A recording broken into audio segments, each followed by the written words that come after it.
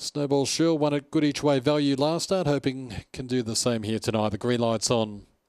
All set, fourth heat of the Dinky Die. They're ready and racing, and Snowball Shell began well in the centre. It's pressing forward with Gotcha Man and trying to get across with Shiloh Ranch. It checked with Cisco Sniper. Merlot Hayes is whipping around the outside now, but is posted deep, passed by Irish Spice. Back along the inside, Scott the Hook. Mars Rising up in the lead. Snowball Shell in front of Irish Spice. Here's Merlot Hayes on the scene quickly. Merlot Hayes after Snowball Shell and Irish Spice. Merlot Hayes put its head in front. Big win. Merlot Hayes defeated Irish Spice, and back along the inside, Snowball Shell from Scott the Hook, Gotcha Man and Mars Rising, Cisco Sniper and Shiloh Ranch an early bother, and finished at the tail.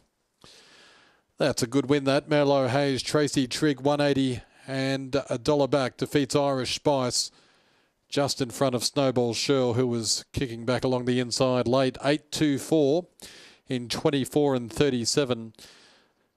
Merlot Hayes now makes it 4 from 5 here in Rocky over the 407. Officially fourth is number 7, Mars Rising. Merlot Hayes, Spring Gun, Bogey Beltar, rather, let's try that again. Merlot Hayes by Mybro Fabio out of Nebbiolo for Nathan and Tracy Trigg.